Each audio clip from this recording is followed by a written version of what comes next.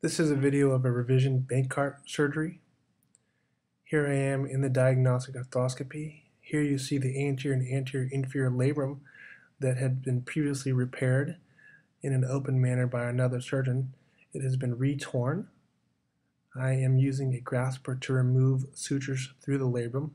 It is a very thick labrum, amenable to revision repair. Here I am using a rasp to prepare a bony bed for anchor placement. I'm using a suture lasso and grasping the anterior inferior labrum, shuttling a shuttle suture, and then retrieving it, and then passing a racking hitch stitch.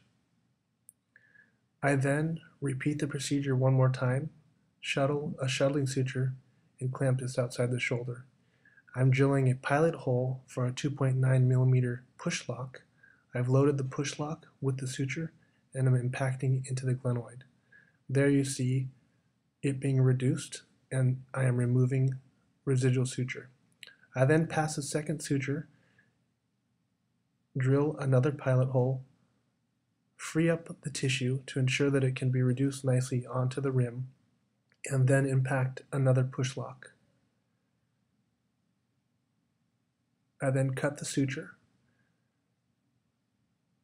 and then pass one more suture through the anterior labrum, pass a racking hitch suture,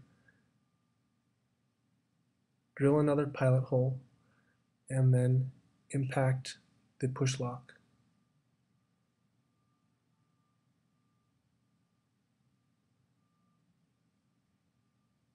I cut the residual suture and then inspect the repair, and you see it is a robust repair of the labrum.